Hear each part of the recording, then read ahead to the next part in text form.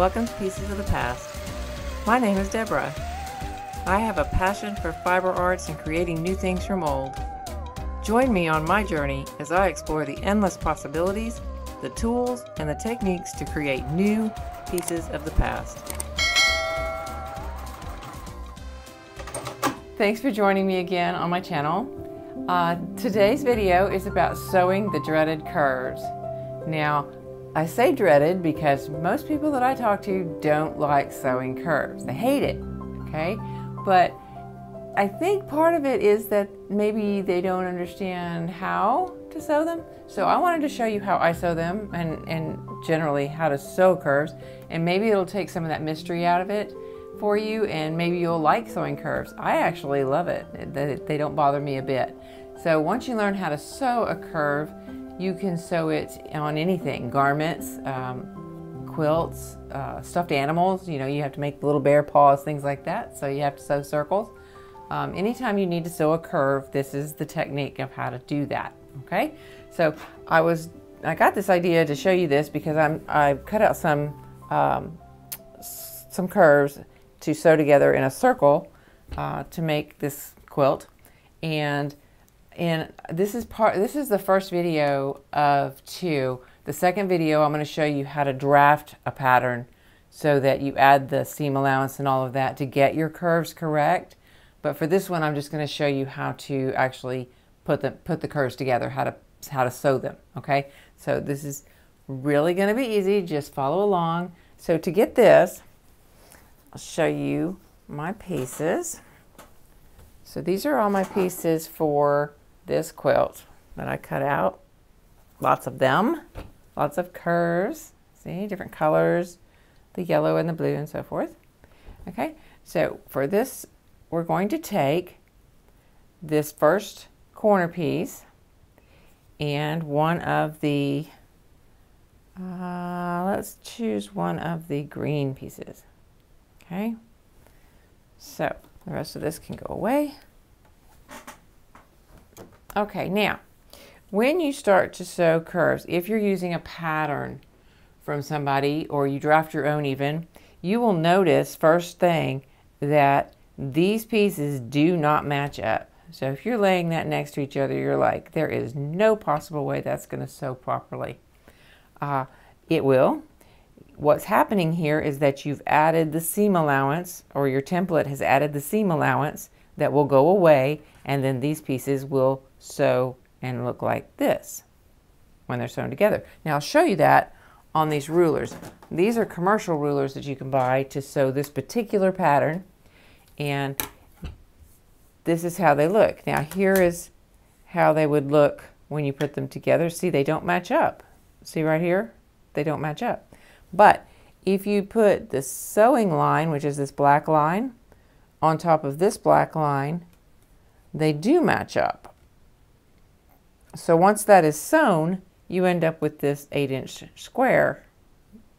Okay, so that's why it may look wonky when you start out sewing them together, but it really will go together correctly if your seam allowances are on there correctly. Okay, so in the next video, I'll show you how to do that, how to add those seam allowances so that it's more accurate for you. Okay, so we're going to sew these two curves together.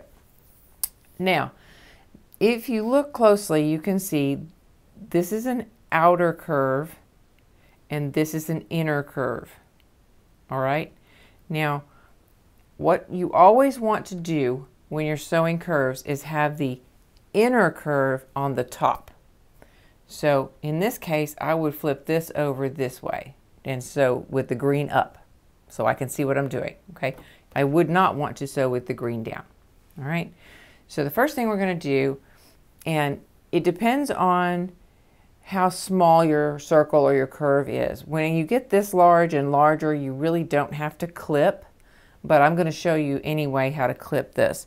So I'm going to take the inner curve, the C, okay? And that probably is upside down for that camera. Let's do it this way. It's a C, okay? It's the inside of the C, not the outside of the C, all right? And I'm going to clip this inside the seam allowance of this curve every, I don't know, ½ inch or so, just a little bit. It's going to make it, give me some ease to pull this around on the curve. Okay, super easy. Just going to clip around.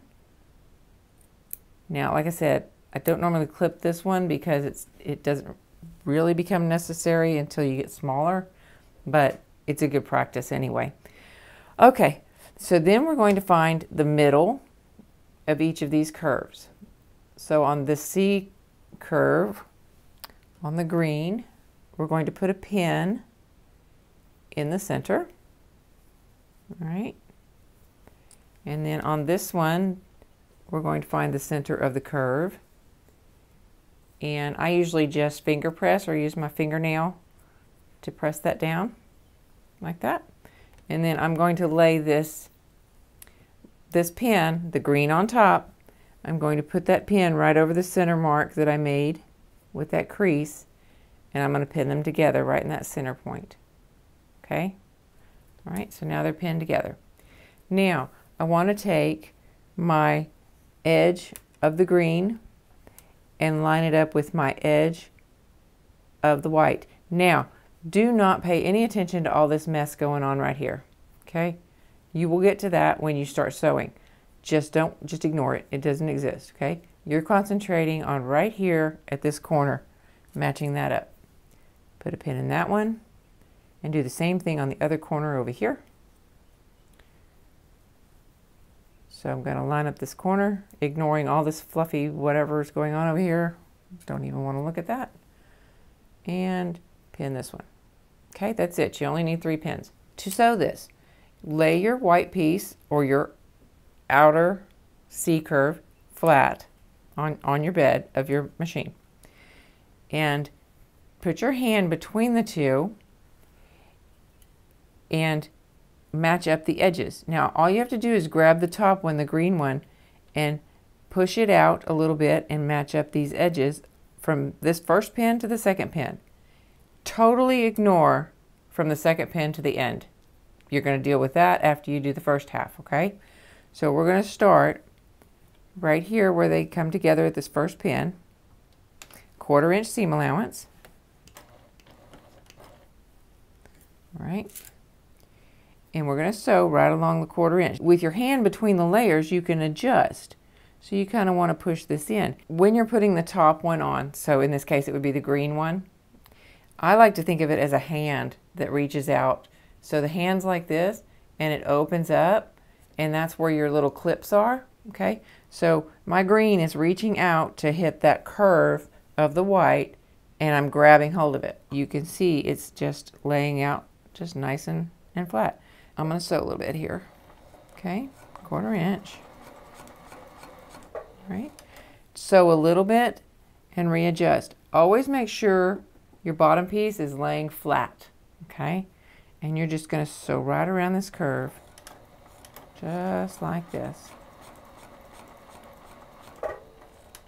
And you're always adjusting this excess out here with your top band, with your left hand in this case. Well, I guess it would be in all cases, even if you are left-handed. So you're just going to keep going around. Now when you get to the middle pin, take it out, and then ignore what's up that you just sewn and sew this part down here. So make sure it's laying flat. Push out the top edge, the green, and go around. Just like that.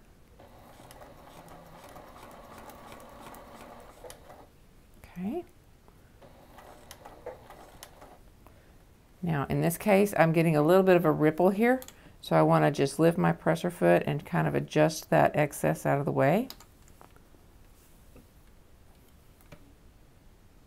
Like that. There we go.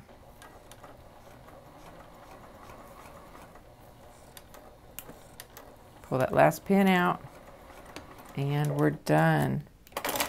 So then you lay it out.